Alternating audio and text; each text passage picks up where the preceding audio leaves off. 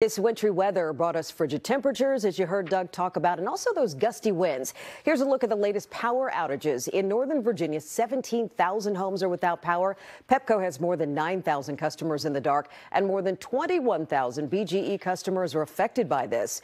News 4's Dominic Moody joins us live from Laurel, Maryland, with a look at some of the damage across our area. Dominic, what's it like where you are right now?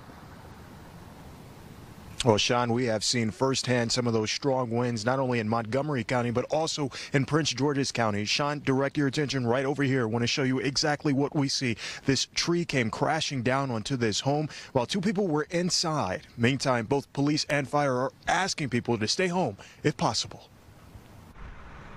Gusty winds terrorizing roofs and power lines throughout several dozen neighborhoods. A dramatic sight here in Laurel, where this gigantic tree came crashing down onto this Park Hall Drive home. At least two people inside during the crash taken to the hospital with serious injuries. Steve Stewart stopping by to check out the damages left behind after he too had trees topple over in front of his yard. I live right around the corner, and we had a tree fall, a big pine tree. It blocked the road, but we were able to cut the top part off so people get around. Prince George's County fire and police both responding to several downed trees and power lines. County DPW crews were out early on the roads spreading down salt to help with road conditions. Just over the border, Montgomery County firefighters arrived to sites like these in Silver Spring.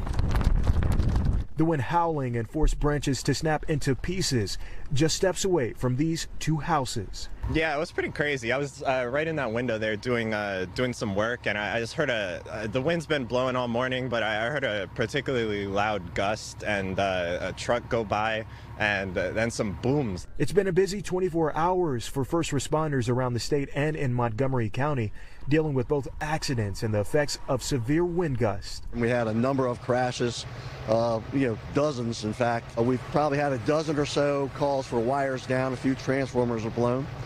So there are obviously power outages. We've had a few trees down. Their message is clear tonight, heading into tomorrow morning.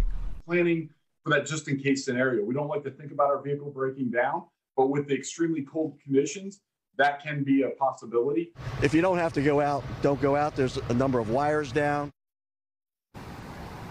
And police and fire are both asking people to definitely bundle up if maybe they're going to be taking out their trash because of the hypothermia concerns. Sean, back to you. Looking at the